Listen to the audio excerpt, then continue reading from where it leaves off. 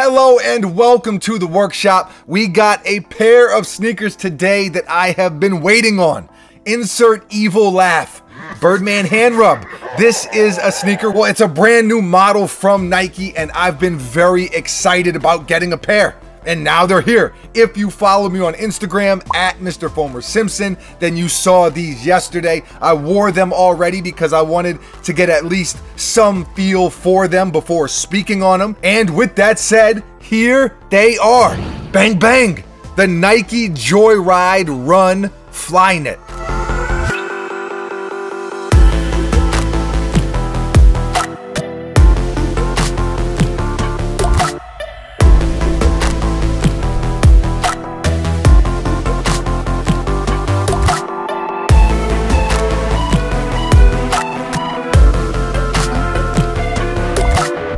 These retail for 180 bucks and I believe they will be available in store on August 15th. Don't hold me to that in regard to the date, but that's what I have seen. So is it the new most comfortable Nike sneaker? You know, that's kind of been the buzz a little bit. Is there a new champ in town? Is this Joyride technology the best cushioning on the market? The short answer is hell to the nah, nah.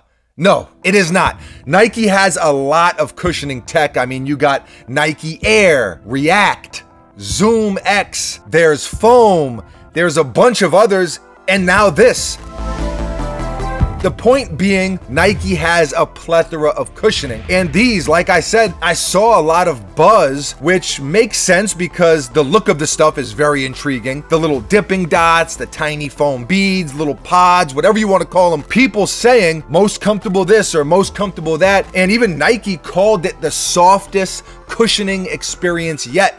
That's a direct quote. I also saw people saying on the kind of negative side of things that Nike copied Puma because Puma put out the sneakers using the energy beads a little while ago. I have no idea who owns that and who was first or second or whatever. I know a lot of new technologies actually have copyrights and patents from years and years ago. So no real comment on that, but I will say I am a little disappointed with the execution of this Joyride stuff. In fairness, two things. I think it might be one of those instances where you have to wear the sneaker for a couple weeks before it really gets comfortable, kind of conforms to the foot, right? Because that's the whole idea behind these, is that they give you that one-of-one fit where it really does conform to your foot. Almost like if you were walking in sand or something, how that sand fills in to the shape of your foot. So there's that. And then the second thing to keep in mind is that this is the first iteration. This is Nike's first version. As we've seen with other sneakers and technologies, they can surely iron out the kinks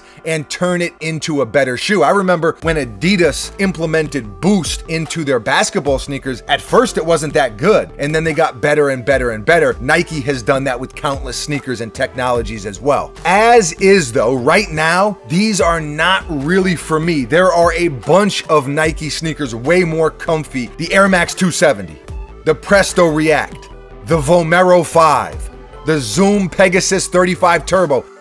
I mean, there are a lot, and that's just a few of them. These, I would say, 6 out of 10. Buckets, what did you give them comfort-wise? 7 out of 10. So Buckets 6, 7, I think that's the range that they're in. It's not like some super uncomfortable sneaker, but it's not cozy boy certified either. Let me break down the fit. Let me try to give you a full description of what these feel like on feet. Number one, they do fit true to size lengthwise, but they run very, very narrow. It is one of those sneakers that really hugs your foot. So it may feel like you need to size up, but I would say true to size. Just know that if you have a super wide foot, these probably aren't going to be the best look for you. After all, it is a running sneaker, so I get it, but casually, I don't like that type of fit as much. It has a very performance feel when you lace them up. Number two, moving on to the actual foam beads. They aren't necessarily uncomfortable, like I said, but it almost feels like there aren't enough of them. Like even pushing the bottom, pressing on that outsole, it feels a little deflated. And there are these different groupings of beads strategically placed, but it doesn't totally translate to comfort somehow. There's just a slight awkwardness to it when you're walking.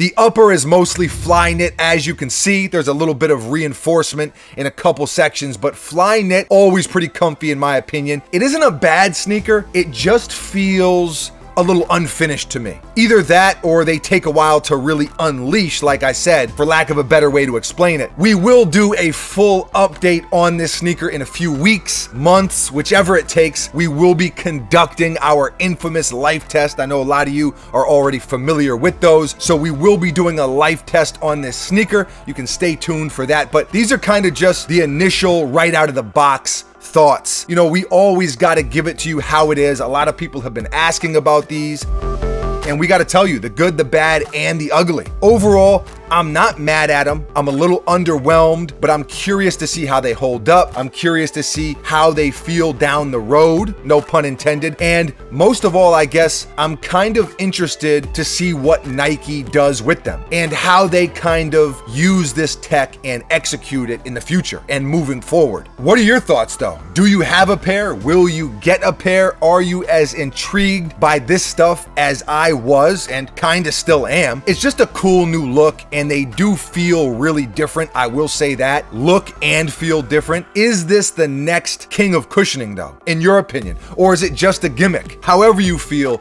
leave a comment below and let us know. Always love to hear from you. And we are gonna read through all the comments. Might not be able to respond to all of them, but we always read the comments, and your feedback is always very, very appreciated. Thank you for watching. We will be back tomorrow. Same time, same place, right here at the workshop. Until then, adios.